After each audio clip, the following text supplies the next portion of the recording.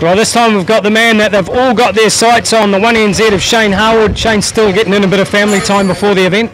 Yeah, mate, no, he's just come over, he's just woke up, so good to have a hang out with him for a wee bit. Hey, you know, other people have to have a turn at the top, so whatever happens, happens. We're just going to go and enjoy our speedway.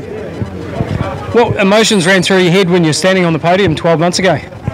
To be honest, it was sort of a sense of, I don't know, completion. You know, I've been chasing it for a while and had a lot of family support, so I was pretty pleased to finally do it some justice. And how's your season gone so far? Yeah, really good. It's gone really fast.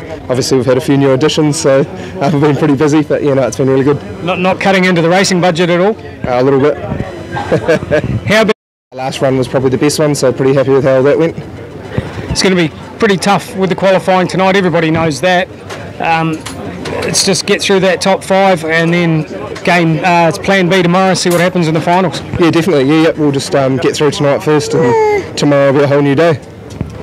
I hate to throw this statistic on you, but in the 51 previous years of the championship, only 6 drivers have won the title more than once. Could you make that number 7? That's going to be our aim for the weekend. Hey, good luck, and I'm sure everybody here will wish you the best of luck for tonight and tomorrow, actually. Awesome. Thanks, mate. Cheers.